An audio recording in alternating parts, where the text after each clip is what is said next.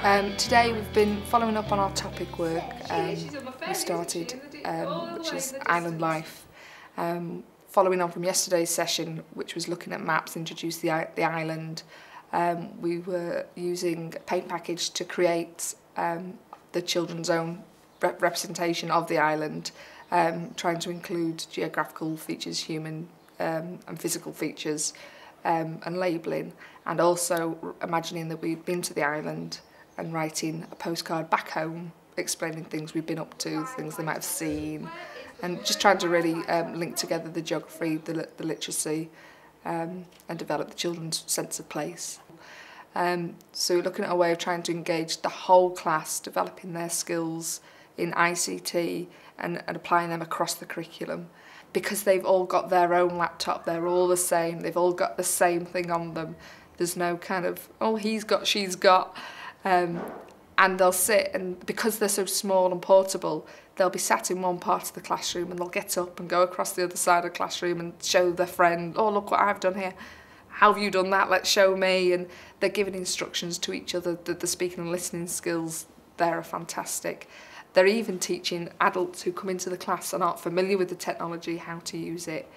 Some of the classroom support, they don't feel confident with ICT.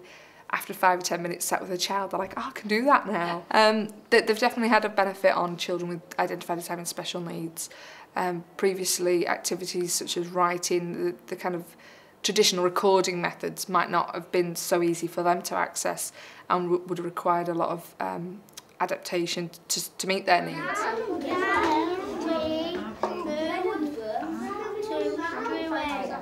For the boys, it's definitely impacted on their concentration. They're kind of engaging independently in activities, choosing to take the laptop and work on their own activities as well as those in class. Well, it's definitely had an impact on their kind of letter recognition. We do focus quite highly on phonics. It was a concern, the lower uppercase key thing.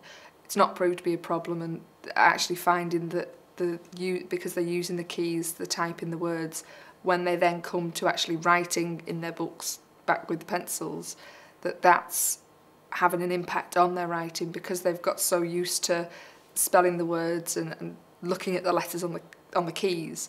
When they're writing, that's then transferred far more easily. They're asking less, how do you spell, how do I write, because they've been using the keyboard and looking at the letters when they're typing. We've been trying some classroom management software which has really opened up the use of the laptops within lessons, because you could freeze the children's laptops and they can't do anything, which automatically brings their attention back to the front of class. We got our laptops, then got on to paint. Then when we finished it, we clicked save, and then we went on Starfish. Then we saved it, really. And we've been going on Starfish Writer to write a postcard to our mums, dads, brothers or sisters or cousins. Everybody in our family. When Miss May sees us what we're doing, she can lock us, and it says, eyes to the front, please. And we've got a little camera. And you can go on easy, it's got like a camera and it's at the top of computer. And then you go on to, and you can do a picture or a filming. Type stuff. If we want to change it, we press a button at the change writing, and there's loads of different kind of ones, like handwriting and the size and all.